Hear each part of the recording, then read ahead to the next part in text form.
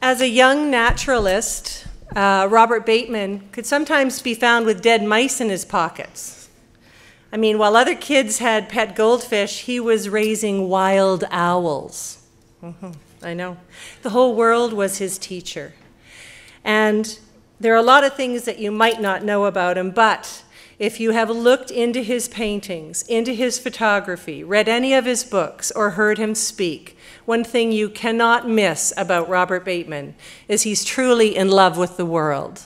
And he has spent his entire life protecting it and speaking for those who don't have a human voice. It's such a privilege and an honor to have him as our friend at Royal Roads and to have him here today to speak with you about the future that you want to see. Terry Tempest Williams says, "The eyes of the future are looking back at us, and they're praying for us to see beyond our time." Well, Bob Bateman is exactly the kind of person who wakes us up and asks us to stay awake and look beyond our time, to think beyond our time, so that there is a future for the generations ahead of us to inherit, so that we can find a sustainable and diverse way of living. The eyes of the future are looking back at us, and they're praying for us to see beyond our own time. This is a beautiful chance today for you to participate and to take up your obligation as Earth citizens. And there's no one better to start this day off than our Earth elder and our keynote for the morning, Robert Bateman.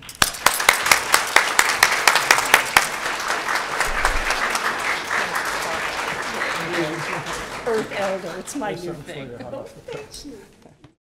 First of all, I would like to apologize for wearing a jacket. I think I'm the only guy here with a jacket on. My wife said I had to dress up, and my wife's way smarter than I am, and I'm always quite obedient, and so that's why I'm wearing this jacket. It might come off a bit later in the day. And I would like to say, I know that this is a room full of wonderful human beings. I love what Rick said a few minutes ago, that you are all teachers, whether you know it or not.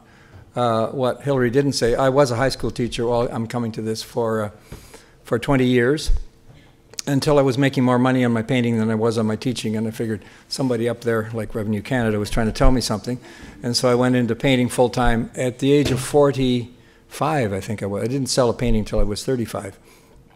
And so I've always been interested and involved with kids and young people, and I'm honored that you're here today, and I'm especially honored that my Member of Parliament is here today, Elizabeth May. Yeah. I have heard her speak. I try to never miss an opportunity, and I think I'll refer to her once or twice when I get going. I'm not going to talk about art. I think I do talk about art a lot, but not this morning.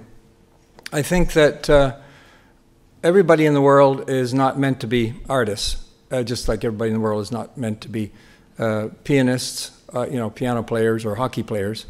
But I think everybody in the world is meant to be a naturalist. But unfortunately, there are very few, and they're getting to be fewer, especially among young people. And I'll refer to that a little bit more as we go along as well. Oh, before I start, I meant to thank Greg Sam and his group, who probably left, for the blessing. We have a lot to, first of all, apologize for our First Nations, to our First Nations people, but we have an awful lot to learn from our First Nations people, and we should be paying attention to them.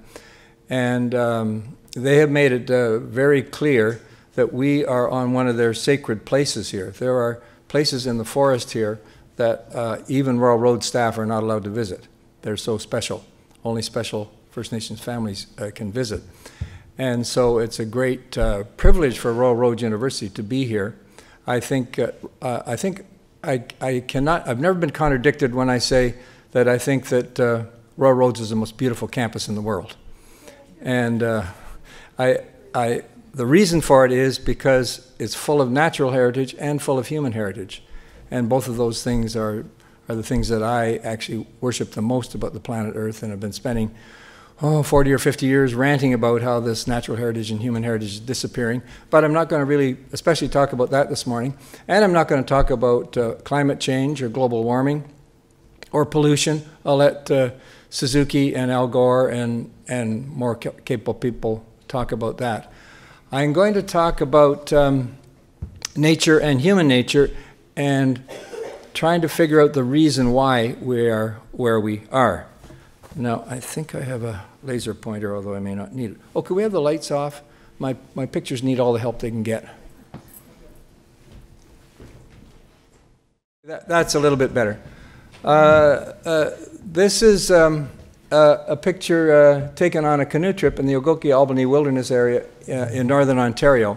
Bruce Heyer, this guy in the stern of the canoe, was a very forceful American environmentalist, but he got sick of America and left and moved to Canada, up into northern Ontario, became an outfitter and an avid environmentalist. And Elizabeth will probably know, I believe he is now an NDP member of Parliament. He's an independent, he sits next to me. Okay, he's an independent. And I imagine you have admiration for Bruce, as do I. Well, before he even dreamed of doing that, he was trying to save a chunk of Ontario wilderness where the best herd of woodland caribou were in Ontario. And he thought, since I was a little bit of a name or a celebrity, he'd invite me to go on a canoe trip there, and then I'd get interviewed by the media and raise consciousness of it. And so I did go on this canoe trip, and of course I got interviewed by the media, but they wouldn't ask me why I was there. They just kept throwing these softball questions to me. Well, were your parents interested in art too? And do you have any children who like to do art? But I'm here because of the logging is threatening. How long have you been an artist? And just all these annoyingly softball, meaningless questions. They did not want to know why I was there. And of course, nothing got published by that. So I often show this slide, and I make the statement, where we are now in society, it's like we're in a canoe in rapids. We have a choice to steer or not steer, but we do not have the choice to get out of the canoe. And we're whipping along really, really rapidly. Things are changing not only year by year, but month by month in our society. And changes are happening so fast, and I don't hear anybody steering. Even though I'm not a politician, and I never would be a politician, my wife would divorce me, she said, if I ever considered entering politics. And I'm not going to associate myself with any party, but I guess people pretty well guess whose side I'm on. I'm a political junkie. I just love paying attention to politics, especially American politics. I watch it with amusement and horror, like watching sharks feeding. And it's getting that way in Canada too, I must say. I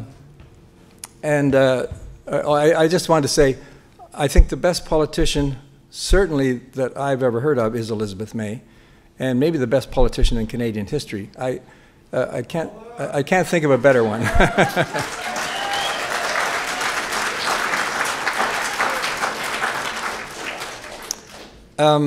If you can think of a better one, tell me. If you can think of a better campus than this one, tell me, a more beautiful campus. And if you think anything I'm saying during my talk, by the way, I plan to make quite a number of you mad while I'm going along, then come up and tell me where I'm wrong. I've been giving talks something like this since the 1960s, and I keep urging people, because actually I'm praying that I'm wrong. And so far, nobody's told me that I'm wrong. Except the president of the Plastics Manufacturers Association of Ontario. But his wife said I was right and he was full of baloney. So anyway, here I am in a canoe with Bruce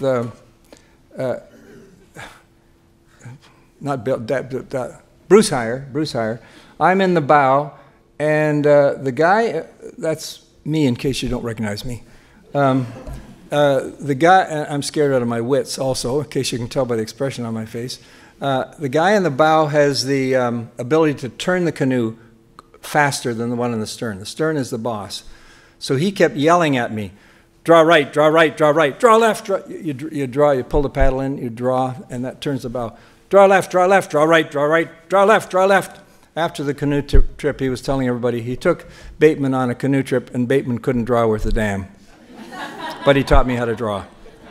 He's absolutely right. Now this is going to be kind of a theme running through the talk. Eric mentioned that it wasn't technology that was important, it was attitude. And this is one of my favorite quotes from E.F. Schumacher, who wrote Small is Beautiful.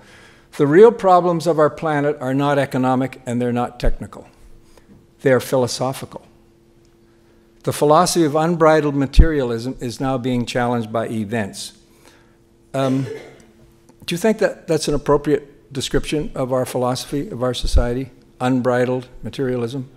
Again, I've been searching for a better one, and no one has given me a better suggestion for what our philosophy is. That's what runs our society. Unbridled materialism. More stuff, the better. But it's now being challenged by events. These events speak to us in a language of breakdown, unemployment, pollution, and exhaustion. Ever bigger machines entailing ever bigger concentrations of economic power and exerting ever greater violence against the environment do not represent progress. You used to hear people say, well, you can't stop progress. And I think we need to get a new definition of progress. You don't hear people saying that much anymore. They are a denial of wisdom. Wisdom demands a new orientation of science and technology toward the organic, the gentle, the nonviolent, the elegant, and the beautiful. And this is a metaphor for what we've been doing with nature, especially in the 20th century. These are a bunch of Newfoundlanders bringing in codfish. And probably all the kids in the room would not remember a historic thing happened, that the cod fishery was closed because there wasn't enough codfish. Elizabeth will know the year, I've forgotten. It shut down in 1989. 1989. I don't know how old you were in 1989, but that's when it was shut down. And completely closed. And the scientists kept warning about it. And I remember I listened to CBC all day while I'm painting, and that partly explains the way my brain is, I guess. I remember hearing the day after they closed the cod fishery, they interviewed a Newfoundland cod fisherman. And they said, well, how do you feel about this? And he said, well, you might as well cut off my right arm. But he said, the real problem is I've just taken delivery on a $1 million boat, and I don't know how I'm going to pay for it. Well, my question is, what is a Newfoundland fisherman doing with a $1 million boat in the first place, with all that advanced technology to catch every last codfish? And the reason they have to catch those codfish is to pay the interest on the loan of those $1 million boats, and that's not the only $1 million boat. They're all out there, and they're all trying to pay off the loans on that idiotic technology. We've got to get our brains and our common sense catching up with our technology. The word greed has been used once or twice today, and that certainly is a natural human emotion, but we need to control it. If we're still catching cod like this, there would be abundant cod, and there'd be all kinds of little fishing villages and outports.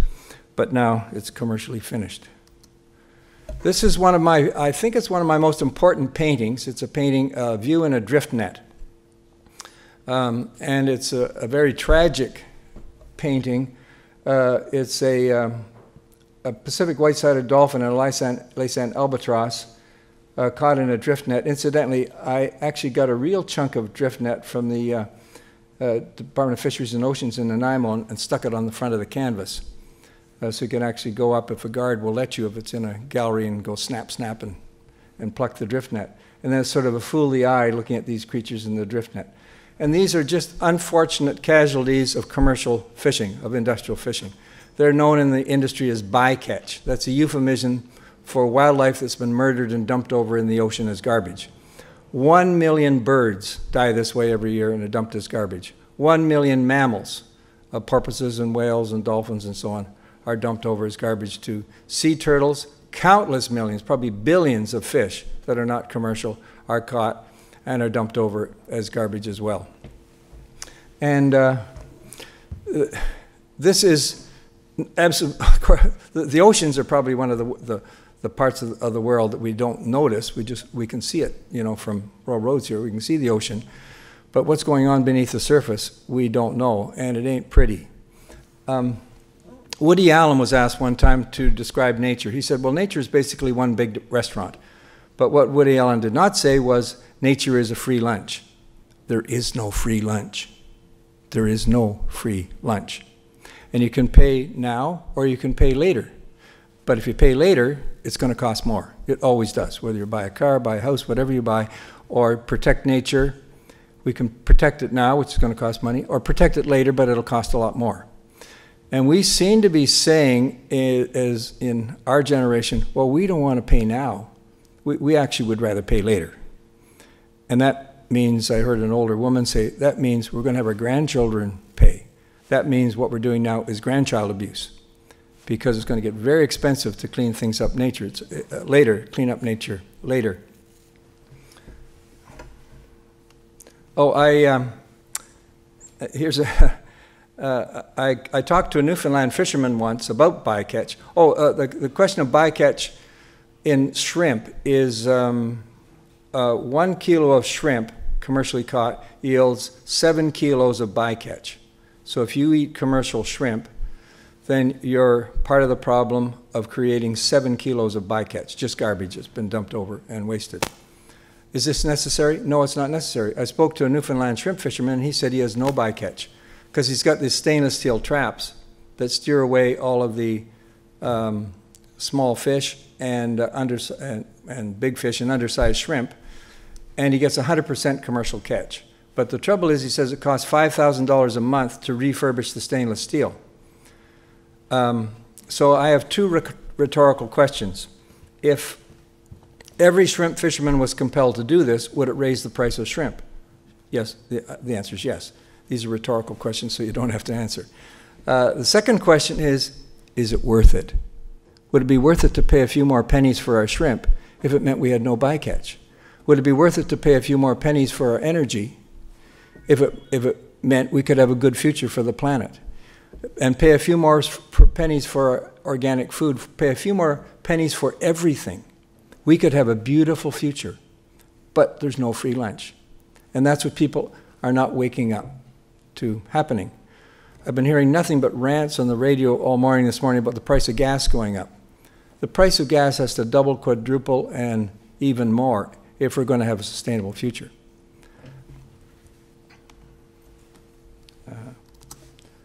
This is a copy of one of my paintings. The actual painting is cut off about there, and that's a pelican diving. But I reconfigured it and had it diving into an oil spill. And I did this at the time of the great Gulf oil spill with the BP and Exxon, and well, especially BP and Chevron in the Gulf of Mexico, that you all remember. And I did it as a YouTube thing, but I haven't posted it yet, and maybe I won't get around to it, I don't know. And the lettering says pelicans plus egrets, gulls, cormorants, migratory birds, shrimp, oyster, fish, and people's livelihoods going down. Not a pretty picture. We urgently need tough regulations with budgets and regulators with backbones. Shortcuts are too expensive. We're doing shortcuts all over the place, but it's going to cost us a lot of money. If not now, it'll be costing us a lot of money in the future. Here's just a little case example. It's a picture in Spain. It's in La Mancha. And some of you, certainly the adults will know there's a musical called The Man from La Mancha. That's Don Quixote, the famous guy that tilted at windmills, one of the most famous books in Spanish literature. So it's very godforsaken country. It's arid and there's a terrible climate, too cold in the winter, too hot in the summer. And so it's kind of poverty-stricken. And so the EU, that's Brussels, that's the European Union, decided to give a whole bunch of money to subsidize grape growing. Well, grapes are growing all over the Mediterranean and have been there for 2,000 years, where nature says it's a good idea to grow grapes. It's not a good idea to grow grapes here, but we have the technology and we got the cash, and so we take taxpayers' money and sink millions of dollars into irrigation so we can grow grapes there. That'll help out the poor folks of La Mancha. Well, this monkeying around nature has unintended consequences. By the way, that's the way the grapes grow there. Those are quite old grapevines, and they're only about knee-high. So there they are, happily growing, and the way they've got the water is we can dig very, very deep wells now and get down to the deep aquifer and pump out the water. Well, once again, no free lunch. All the farms around had shallow wells. So you pump out the aquifer from deep wells, and all the farms' wells went dry. So all the farmers gave up and abandoned and went to the slums of Madrid and other places in Mexico. So the farming and the local livelihoods of the people has been ruined. And not only that, there's a Ramsar site, a significant United Nations wetland down in here. They also pumped the water out of that, and that went dry, and a lot of endangered birds were threatened. Well, it was against the law to do that, but they don't have regulators with backbones. And there are easy ways of getting around laws, which happens in Canada all the time, as Elizabeth could tell you. There are crimes being created by the thousands all across Canada, and those crimes are not being prosecuted. So that's the farms have gone belly up, and the wetlands gone dry. However, we got the wine. Well, there's a surplus of wine in Europe. They don't need the wine. And so instead of storing the wine, they've turned it into commercial alcohol. But there's also a surplus of commercial alcohol, but they're storing it at taxpayers' expense and still going on with this insanity. They've ruined the livelihoods, they've ruined nature, they've ruined the wetlands, and it's cost the taxpayers millions of dollars. Does this happen in Canada, where we subsidize to have all these great projects? I think maybe Elizabeth will tell you, I think so. We have to pay attention to these things. So how did we get here? This is a short history of human beings. We'll start with Paleolithic. And this, besides my own art, this is some of the few art pieces you'll see. Human beings actually started out, and for hundreds of thousands of years, every human being was an avid naturalist and paid attention. Every little clue about nature mattered, and they could read nature way more than the most profound biology professor can do it now. And they went on that way for hundreds of thousands of years, until along came a great revolution called the Neolithic Revolution, which was the beginning of agriculture, which was around, I guess, 3,000, 4,000 years ago in Syria and Egypt, Assyria and Egypt and Sumeria, places like that. And we found we could tame nature and actually plant seeds, and we didn't have to wander all over the place gathering each individual seed or fruit or whatever it was. And then that meant we didn't have to be nomadic, and we could live in little groups, and then immediately get a whole bunch of problems. You have to get chiefs, you have to get government, you have to get rules and regulations and so on. And here we are today. And agriculture has gone pretty far. In fact, I think it's gone too far, and it's got into this, what you might call agribusiness. And now we have Franken foods with all kinds of genetic variations. We've got huge chemical corporations producing poisons that kill all other plants but don't kill their product. They've, as you probably know, I'm not mentioning any names, but Elizabeth could, they've invented seeds that commit suicide, so you can't do as people have done all of human history, harvest a crop and save some seeds and plant them. You have to buy their seeds again next year. And so I think the time has come. Whoops, how do I go back? Backspace. Yeah, when we, this is one of my cartoons, or one of my drawings. Time has come to say when. I think we've gone about as far as we need to go in a whole lot of areas, and we ought to stop and take a breath and figure out, do we want to keep on going, rushing along in this rapids in our canoe as fast as we're going without paying attention? By the way, I meant to get a little bit political there. In paying attention to politicians, as I say I do, during the last elections in Canada, and certainly the ones in the States, and certainly if you listen to Republicans, the main message I'm getting from a lot of the politicians of certain parties is, vote for me, I will cut your taxes, and then that'll put more money in your own pocket, and therefore you can go to the mall and buy stuff. And everybody will live happily ever after. In other words, we will have salvation through shopping, or salvation through selfishness. Now that's a Christian message if I ever heard one. That seems to be the main message from the politicians. And I think they have to wake up and realize that if we want a good future, we're going to have to actually pay for it. And so many, I mean, it's great to have a cup of coffee, but do you want the coffee to go all over your arm and down the table? or cocoa or whatever it is. It's great to put a little bit of sugar in your coffee, but do you want to put half a pound of sugar in your coffee? There is such a thing as limits, and we have to start paying attention to them and thinking about them. Okay, I got the way I am.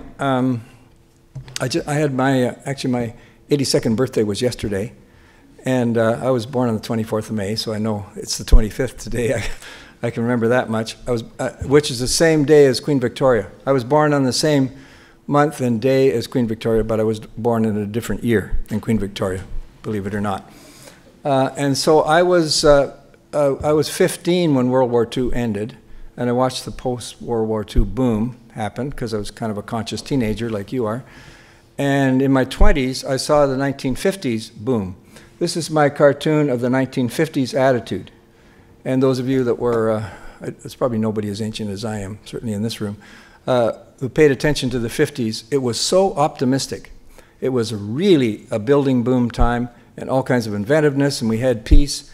And so I have these young guys who are wearing rose-colored glasses, thinking that we're going to have a rosy future, and all we have to do is go onward and upward on the yellow brick road, making as much money and going as fast as possible in our great big 50s convertible, spewing out as much exhaust as possible and not caring about tomorrow. And so we were zooming onwards and upwards, thinking of this wonderful, glorious, glowing future. These are images that people were talking about in the 60s and maybe even the 70s. This is going to be what it's like now in the 21st century. Instead, this is what it's like now in the 21st century. It's gridlock and pollution and problems that people can't. Have you ever driven around Vancouver during rush hour? And it seems to be getting worse, and nobody seems to be talking any kind of common sense about what we're doing and saying when. And so we're into gridlock and jam-ups, and we keep piling more and more of the same old thing on. And as Einstein said, you can't solve the problems of today by keeping on doing the same thing over and over. It's kind of a definition of insanity. And it's probably going to get worse. America and Canada as well are in a horrendous state of disrepair of infrastructure, of railroads and bridges and foundations of buildings even, and public buildings and all kinds of public works are being cheated all the time, and we're not doing anything about it.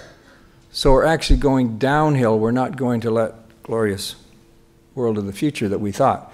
I think that's kind of over. I think we need a new vision, which I'm going to talk about in a few minutes. This is one of my paintings called Cardinal and Wild Apples, and it's based on a song by Joni Mitchell. Certainly the older folks in the room will know Joni Mitchell, and maybe, I'm actually curious, would everybody in the room who's heard of Joni Mitchell put up your hand? Great! Oh, that's fantastic. My kids, my oldest kid is in his 40s. Well, 3 of my oldest kids are in their 40s. And my younger kids were born after the Beatles were over. And the Beatles are some of their favorite musicians. And you guys are probably familiar with the Beatles, too. Well, the song is The Big Yellow Taxi. And it goes, take all the trees and you put them in a tree museum. And you charge all the people $1.50 just to see them. Don't it always seem to go? You don't know what you've got till it's gone. You pave paradise and you put up a parking lot. That could be my theme song. And this song is, say to the farmer, put away your DDT now. Give me spots on apples, but save me the birds and the bees. Don't it always seem to go, etc., etc. Well, I have another rhetorical question. Would you buy apples with spots on them and maybe even pay more if it meant we didn't have to spray poisons all over our crops? If your answer is no, I have news for you. Apple spot won't hurt you. You shut your eyes and you don't even know you're eating apple spot. In fact, my grandmother ate apples with spots on them all her life, and she did not die from apple spot. There's never been a death from apple spot, to my knowledge. I was once honored to be the keynote speaker at the annual meeting of the Society of Environmental Toxicologists. And these are these big chemical companies. They have environmental divisions. Thank goodness, practically all of them are getting slightly better. They need to go faster, but they are improving. And so these are smart guys. And I asked them a question I didn't know the answer to. I said, in the 50 years, we've been spraying poisons all over our crops. since the end of World War II. How many pests have been eliminated? And these smart guys, several of them raised their hand and made a goose egg. None. We have not eliminated one pest. But we've eliminated many, many, many beneficial insects and spiders and predators of the harmful insects and birds and Rachel Carson's Silent Spring, etc., is part of that whole story.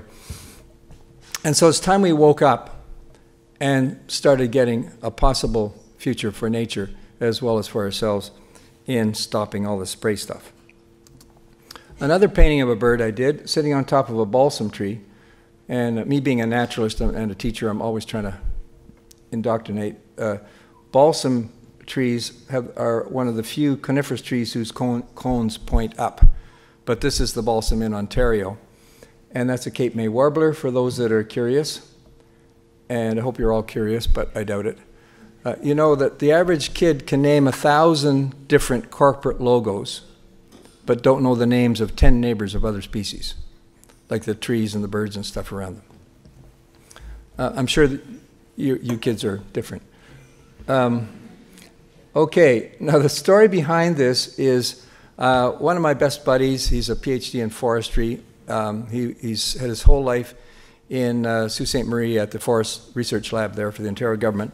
And he's maybe the foremost expert in the world on spruce trees. And he proved through his research, if you spray for spruce budworm, you will doom the spruce to commercial unviability. Because spruce budworm, it's getting a little biological here, I guess Rick is probably following, and maybe some of you are. Because spruce budworm prefer to eat balsam. Balsam is a junk tree. Spruce is one of the best commercial trees in Canada, one of the best commercial trees in the world. So you spray for spruce budworm, you allow the balsam to come along, and it represses the spruce. And you get a junk tree instead of a beautiful spruce forest. So the best plan is to not spray at all. So I said to my buddy, his name is Al Gordon, Dr. Al Gordon, so that's great news. I hope you tell the Globe and Mail. He says, no way. If I ever breathed a word of my research, my career would be finished, because the politicians and the upper bureaucrats would have ways to destroy my entire life work because they love the spray program. I said, how come they love the spray program? Well, you have to imagine it's budgets. And I've got this theory, little boys like to play with little toys and big boys like to play with big toys. To me, the biggest boys playing with the biggest toys in the world is the Pentagon. And if they go wham, bam, whistle, that's even better. And then if you blow everything up and you have to buy more stuff, that's even better. Boys love toys. And I'm a boy and I love toys too. I don't have as many toys as the average boy. And so you're sitting up there in Northern Ontario listening to the spruce budworm chomp, and suddenly you get a budget for a spray program. Well, in come the float planes, and I thought I ordered 10 choppers. Where's them choppers? And I asked for 6 mobile homes. We need some more mobile homes. And it's budgets, it's money flowing in, and the cafes in the community love it, and everybody loves it in the north. So you dare not try to get rid of the spray program, because they all love it, even though it's taxpayers' money, even though it's useless, and even though it's killing birds and beneficial insects. And they just muzzle the scientists so they can't speak. And this is, I couldn't believe, coming along, I was never a scientist, but half of my friends are scientists. I didn't have any genes for math, so I went into geography. By the way, my degree's in geography, not art. I didn't think you have to take art. I always knew, I was a group of 7 groupie, and I took geography so I could get free field work in the summer because I wanted to paint in the wilderness like Tom Thompson and those guys. Anyway, most of my friends are scientists, and they've been telling me this is getting worse. Scientists are not allowed to speak. And the more right-wing the government, the less the scientists are allowed to speak. And out there, and some of you grown-ups and maybe some of you kids can think of wonderful scientists with fabulous life work, and they've been fired. They've been got rid of, and if they're around, they've been muzzled and punished for speaking out. What we badly need are good whistleblower laws and transparency so we know what's going on, and hire these scientists. We lost 1,600 Parks Canada people about 2 or 3 weeks ago. Wonderful people. So these are the kinds of things we need to be paying attention to. and we need to pay attention. I've already said we need to do one thing. We have to pay for a good future. The other thing, we have to pay attention and not amuse ourselves to death all the time. This is another one of my paintings, an ostrich in Israel. Israel has ostriches. In fact, Israel is the best country in the world, I think, for protecting nature. Every Israeli military officer must be a trained naturalist, believe it or not. You hear all this bad news from Israel, but there's good news. Every Israeli military airport has military ornithologists. They've reintroduced every animal mentioned in the Bible in Israel living wild and free, except for lions, for obvious reasons. But they've got leopards, and they got wolves living wild and free in Israel. Bob and Birgit Bateman saw our first Canis lupus, gray wolf, in the wild in Israel, not Canada. We've seen quite a few in Canada since then. So anyway, here's an ostrich, and I just use this to say this myth.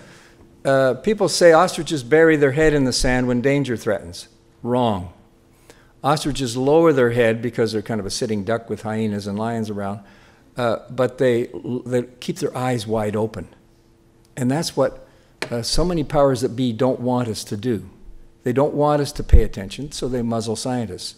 And they get, like all those newspapers up in Northern Ontario that wouldn't ask me those questions, those newspapers are all owned by the logging companies. So they don't want to know. I mean, hear no evil, see no evil, speak no evil. And so this is where I'm going to make some of you mad. One of my own particular bugbears, being a realist painter, I actually have contempt for fantasy. And I think fantasy, I had complete contempt all along for Star Trek. I guess you're too young to know what I'm talking about with Star Trek. To me, it was just plain silly and about as interesting sets as a dentist office. And total silliness. I think most fantasy stuff is completely silly. I know a lot of people disagree with me. I'm interested in reality and realism. I'll make a quote, and I haven't said this before in a talk, and maybe Rick and Elizabeth haven't heard this quote before. It is, small minds are fascinated by the extraordinary. Great minds are fascinated by the ordinary. And that's true. All little kids, every little kid, especially boys, love dinosaurs. And I'm interested in dinosaurs too. It's normal. Small minds are fascinated by the extraordinary. But some kids, and kids are encouraged to never grow up and still keep being fascinated by all this weird, what is it with aliens? What is it with this whole vampire Twilight stuff? Sorry, I don't get it. I know I'm offending a lot of you. I think it's really dumb. And I think we should be dealing with real nature and real human nature, reality. So this is what's happened. Neil Postman wrote a book back in the 80s, and it's been reissued, called Amusing Ourselves to Death, Public Discourse in the Age of Show Business. Because of man's almost infinite appetite for distraction, electronic media is turning all public life, education, religion, politics, and journalism into entertainment. George Orwell wrote 1984. Boy, that's before you were born. And that was the future when he wrote it in 1949. And Aldous Huxley wrote Brave New World in 1931, the year after I was born. Orwell feared that truth would be concealed from us. Huxley feared that truth would be drowned in a sea of irrelevance. I think both are happening, but I think Huxley was more right. Orwell said that people would be controlled by the infliction of pain. Huxley believed that people would be controlled by the infliction of pleasure. I think in both cases, Huxley is more true to the point. And one thinks back on the decline of the Roman Empire with the bread and circuses keeping the public amused so they didn't really know what was going on. It's happening. This is something I've been just very recently been getting into and giving a lot of thought about dopamine and how we're all hardwired for this. Now, no matter what kind of creature you are, whether you're a herring or a human, we're all hardwired for evolutionary reasons to get dopamine rewards for the three things so we can not go extinct. First of all is nourishment. That leads to greed and gluttony and obesity. But you'll die if you don't have nourishment, whether you're a minnow or a human being or whatever you are. Now, it isn't exactly normal. It's kind of a disgusting thought. I'm going to put it this way. Sorry, you haven't had lunch yet, but it's sorry. What is nourishment? Nourishment is you take dead plants and dead animals and poke them in a hole in one end, and it goes through and out a hole in the other end. It's a disgusting thought. However, we get this dopamine, which is the pleasure hormone in the brain, saying, wow, this is fabulous. It's a Big Mac. It's a chocolate shake. Or in my case, any ice cream or cashew nuts. We get a huge dopamine reward, and we get a bigger dopamine reward the more fat it is and the more sugar it is. Because when you're out hunting and gathering, for the minimum amount of effort, you want to get the maximum amount of impact. Well, nowadays, we don't have to go out and hunt and gather. You can get fat and sugar stuff real cheap, in abundance. And so I'm suggesting maybe we ought to show some self-control and say when it comes to this, because it's so easily available. Reproduction, don't need to tell you about, another word for it is sex. And that, of course, can lead to lust, to pornography, and all kinds of things there. And I could talk on and on about that. That category has led to practically whole wars. It's led to murders. It's led to all kinds of abuse. All kinds of stuff goes on when it's carried to extreme. But if it wasn't carried on at all, we'd go extinct. And so, sorry, I'm getting disgusting again. My wife says, don't say this in your talks. But anyway, it isn't sort of a natural thing to have two strange human beings who look different from each other come together, get really close and intimate. It could be dangerous. However, you get a big dopamine reward, especially if you're an opposite sex and you're a breeding age. You get a huge dopamine reward for it. And it is very, very much to be encouraged because we get a lot of pleasure from it. There's a little side story which I also maybe shouldn't tell. I have to think about this. I don't know how you measure dopamine. I've been trying to correspond with Dr. Gabor Mate, who works in Vancouver East Side, and dopamine is the kind of thing he talks about. But let's say a really, really, really romantic kiss. Now, I hope the adults in this room can all think of a really romantic kiss, and maybe some of the young people can. I can think of 3, but I'm not going to go into details in my life that are very, very memorable among the hundreds of thousands. But let's say a really romantic kiss gives you a dopamine reward of 100. Now, here's what I maybe shouldn't say. I was told when I said this that crack cocaine and ecstasy can give you 1,500. So a Big Mac and a chocolate shake or a really romantic kiss will give you 100. These recreational drugs, it's just off the chart. There's only one catch because there's no free lunch. If your dopamine receptors get so overstimulated, it closes them down. So the only way you can have pleasure again is to hit the crack cocaine again. And then that won't do it. It has to be a little bit more or they close down. So those that want to dabble into that area are guaranteeing they will not be happy again with ordinary life. Just forget it. It's over. You've closed your dopamine receptors. Anyway, maybe some of you have tried it or want to try it or whatever. So that's that one category. Protection.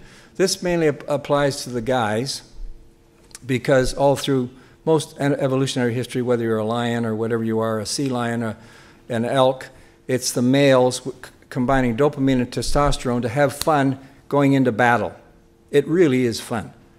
So you're a young guy in a cave, and the cave bear decides to come back. So all the teenage cave boys grab their spears, and they go out and they really massacre the cave bear. Or the enemy is coming over the hill, and they're going to rape all the women and kidnap all the children. And so you chop the enemy to bits. Yes! Is that ever fun? That is just great. Well, nowadays we don't have that many cave bears or enemies coming over the hill that we can chop to bits, although the Taliban do. And you put a warm gun in those young unemployed guys' hands, it's the same thing. They do it for fun.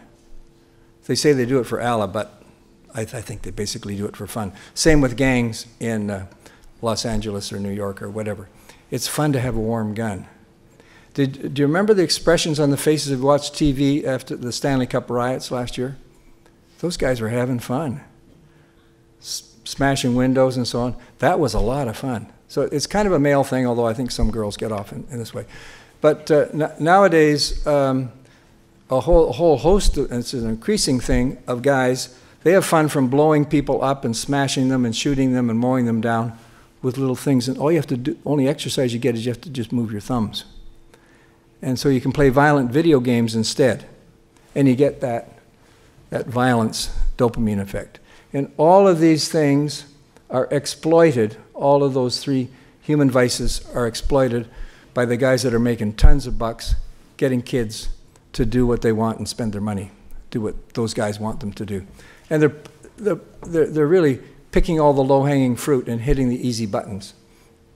If human vices are systematically cultivated, it will inevitably lead to nothing short of the collapse of intelligence. And in this society we have, I think they're systematically being cultivated. And I think you'd have to agree. I don't know if you've heard of the marshmallow test. Some of you might have heard of it. Back about 40 or 50 years ago, some psychologists tried this. It's kind of a mean test. They got 4-year-old kids, put them in a room, put a marshmallow in front of them, and said, I'm going to be leaving the room for a few minutes. I'm not sure how long.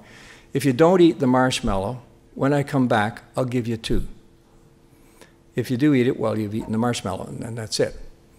And so they then observed them through one of these windows, and the kids were going through agony. Some of them were licking it and putting it down. Some took a bite out of it and on the bottom of it and put it back down again. Others ate it right away. Others were able to last for 15 minutes or so, which is a struggle for a 4-year-old kid.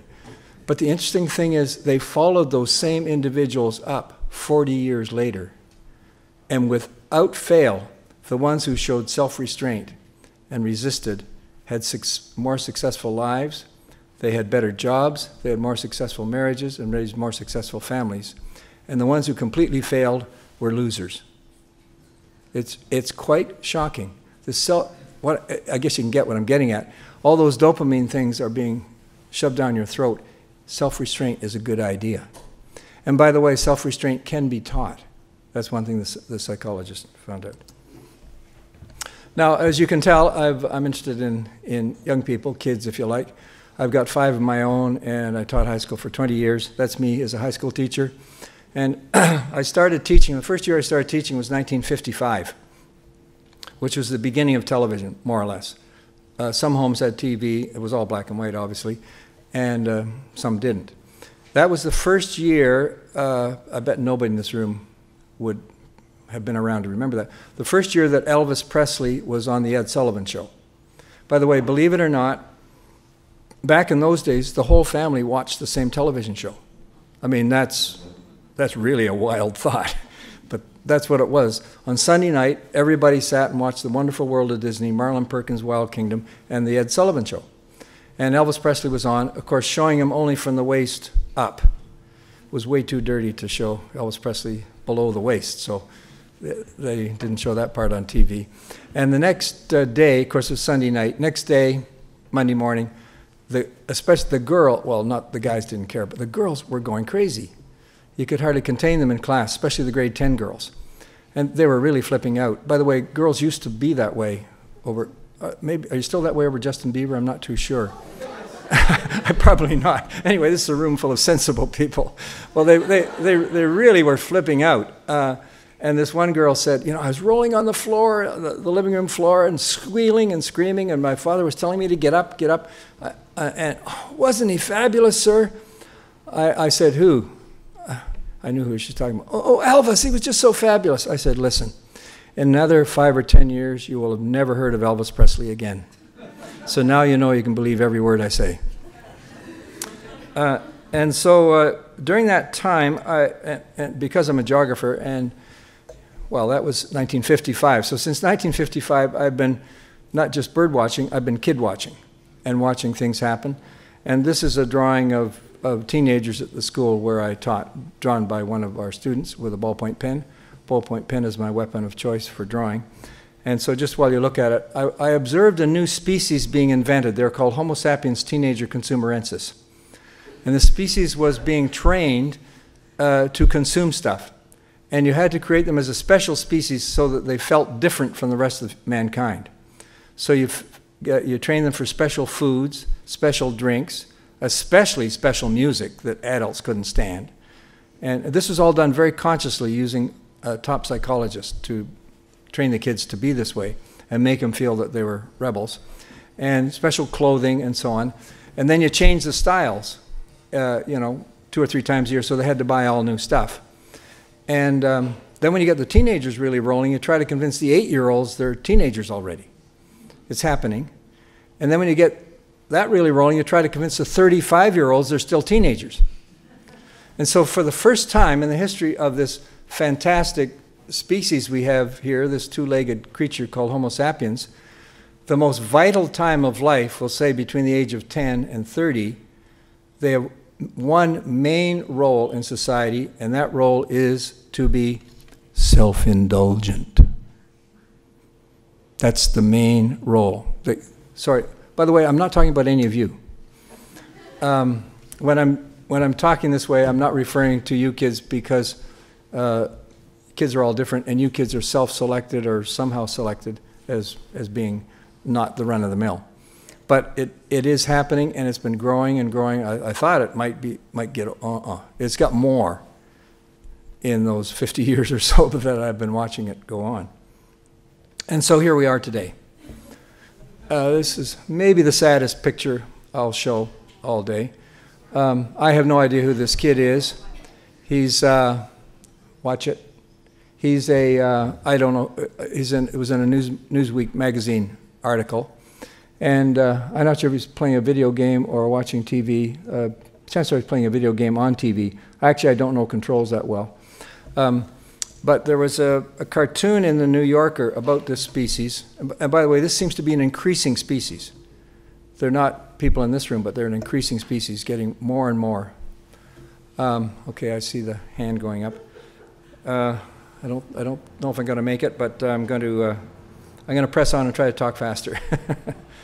There was a cartoon in the New Yorker a couple of years ago. It's 2 young boys sitting on a stoop. One young boy says to the other, "What are you going to be if you grow up?" If you grow up. This is the first generation in history where children may die before their parents do because of this lifestyle. The average North American kid spends 7.5 hours a day, every day, 7 days a week, looking at a screen. How much time do they spend out in nature? None. And that's the first. From the beginning of human history until 15 years ago, kids always played around out in nature. That's another whole talk, which I have to really rush now. Now, by the way, as I said, I'm not referring to you kids. And there are some incredible kids. There's more terrific kids out there than I've ever seen in history, I've ever known about in history. And here are just 3 examples. This is Simon Jackson. When he was 14 years old, he heard about the spirit bear. That's another one of my paintings, needing protecting. And he formed an organization. He got rock stars and movie stars and so on active. That's what he looks like now. Elena Podmoro heard about the plight of girls in Afghanistan not being able to go to school. And she started an organization called Little Women for Little Women. That's what she looks like now. That's what she looked like when she started, just a young kid, 12 years old. And this kid, Mark Kilberger, heard about the kids in India who are forced to make carpets instead of go to school. And now he and his brother have formed this Me to We organization. So where do I think we should go? I'm warning you, Hillary, I'm going over a little bit, but I'm rushing. This is Schumacher, who I mentioned earlier, Small is Beautiful. This is his Holy Trinity. And it's quite I'm going to talk about possibilities for the future now. It's quite astonishing to say what we should be aiming for is health, beauty, and permanence. Permanence, well, that goes against those guys in that red car with the rose-colored glasses going up the road. And it says we've got to say when. We should be looking for a way to be. And I had a glimpse of this. By the way, I was just over in England and Holland for the last, for 10 days last couple of weeks. And I think the Europeans are way ahead of us in many ways, and some of you may know that, but many of you don't. Birgit and I and our 2 boys lived in Germany for a year, so our kids could learn to speak German before they were 12, which was kind of a deal they had with their grandfather, because Birgit was born in Germany. And this is the house we lived in.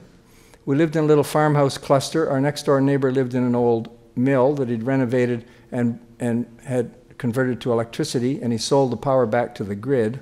I don't know if we can do that in BC yet or not. He was an abstract artist who never sold his art, but what he did, he designed water slides for theme parks.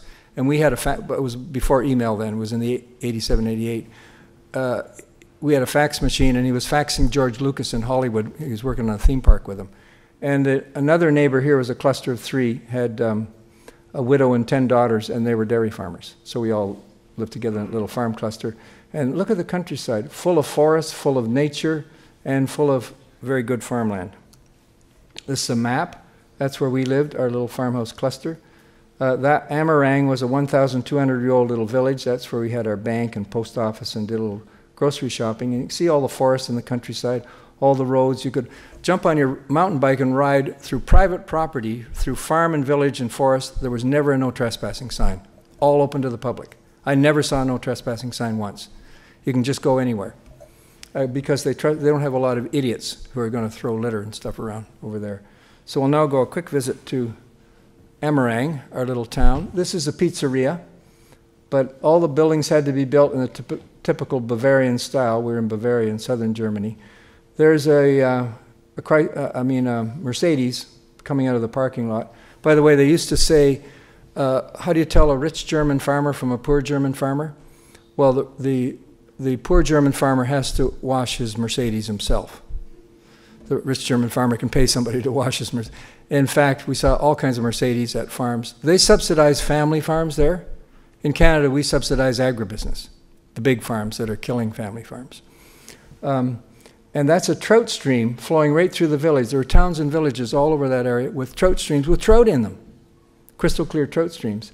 I'm looking, and now I'm going to look across the road. It's a backyard across the road, right in the middle of town. The bank is about 4 places away. There's a pony.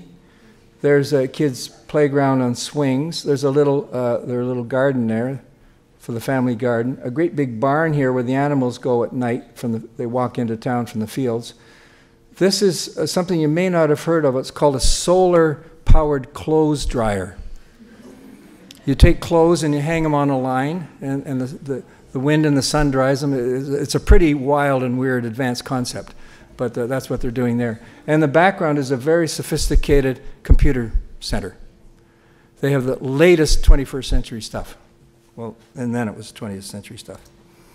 And I'm going to skip this. I've got tons of things to say about this little valley in Austria, but I have to skip it for sake of time. But this is a harmonious valley.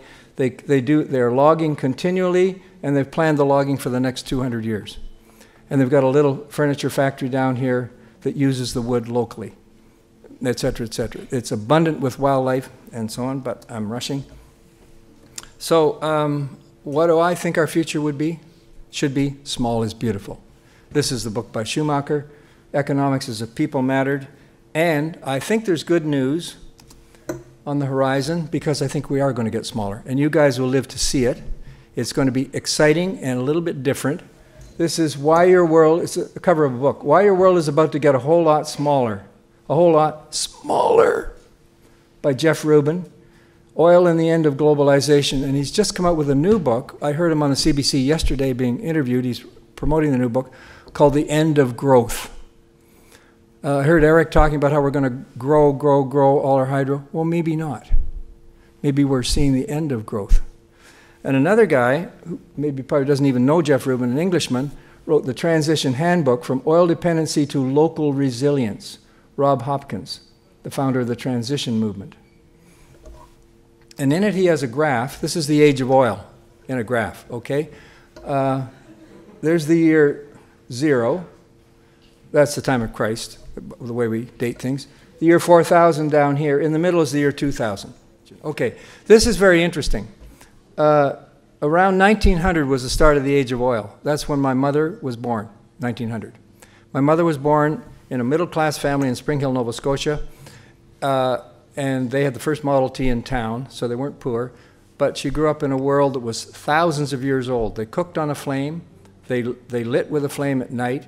They traveled on foot or by horse or by wind or rowing or whatever. And that had gone on for thousands of years. My same mother, I only ever had one, saw a man walk on the moon. Can you imagine? From horse and buggy and age of sail, seeing a guy walk on the moon, sort of halfway up that point. And we're at the top now. And Jeff Rubin has a theory. There will always be lots of oil, but it'll get so expensive we won't be able to travel. And so we're at the end of cheap oil. We're at the peak of cheap oil. And it's going to do nothing but go up and up and up and up from now on. And it won't be rules and regulations that change things. It'll be capitalism. And by the way, I'm a capitalist. I believe in capitalism, and I think we need rules and regulations. However, and so the theory, according to Jeff Rubin, is my grandkids' lives, and I've got grandkids your age, will be more like my grandparents' lives than like our lives right now. We're living in a very unusual and special time at the top of the peak age of oil. And going down will not be quite as much fun as it's been going up, but it'll be a way better. Be better for nature, be better for communities. You'll be able to go to stores in Canada and see Made in Canada on the shelves, believe it or not. I mean, it's pretty far-fetched, but this is the prediction if Jeff Rubin is right. I've sent away for his new book, The End of Progress, and this is the theory, this is what is coming up. So we are going to have a smaller world. So in conclusion, people sometimes say, don't you worry a lot about the future of the planet and worry a lot about pollution and all? I have, honestly, I've never lost one wink of sleep over it. It's stupid to worry. I like what Mark Twain, if you're a teenager, you're probably worrying. When I was a teenager, I worried all the time. It gets better. As you get older, I think you worry less and less and less. Mark Twain said, you know, some of the worst things in my life never happened. So why waste a whole lot of energy worrying about stuff that's probably not going to happen anyway? And most of the stuff we worry about is never going to happen. So that's me standing there not worrying and just kind of looking at nature, taking 3 deep breaths. If I had more time, I would have you sit there and do a 3-breath meditation. But I don't think I've got 3 seconds to do a 3-breath meditation. So I'll go on to a First Nations quick legend. This is another one of my paintings, a rufous hummingbird looking out our bedroom window in a Douglas fir. The legend, the First Nations legend is there was a forest fire and all the animals were running around in circles. They couldn't figure out what to do. So this hummingbird came along and it saw the fire and it saw a little puddle and it went down and got a drop of water out of the puddle and flew over to the fire and dropped the water on the fire. And all the other animals said, well, that is really stupid. That is pathetic. What do you expect that to do? And the hummingbird says, well, maybe it'll do some good, maybe it won't. But it's something I can do, and so I'm going to do it. And from that legend, I'll go to a great conservative philosopher of the 18th century, Edmund Burke. No one made a greater mistake than he who did nothing because he could do only a little. And another First Nations quote, Chief Seattle, he evidently said, man did not weave the web of life, man is but a strand in the web of life. Whatever he does to the web, he does to himself. All things are connected. And finally, you know this would be the last slide. This is the most fantastic piece of real estate in the universe, way better than anything on Star Wars, with all due respect, or any of those fantasy things. It is just great.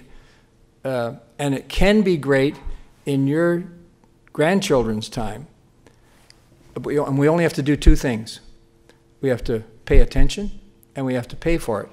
And I think it's worth it. And I'll close to quote the great 20th century philosopher by the name of John Lennon. Some may say I'm a dreamer, but I'm not the only one. Thank you.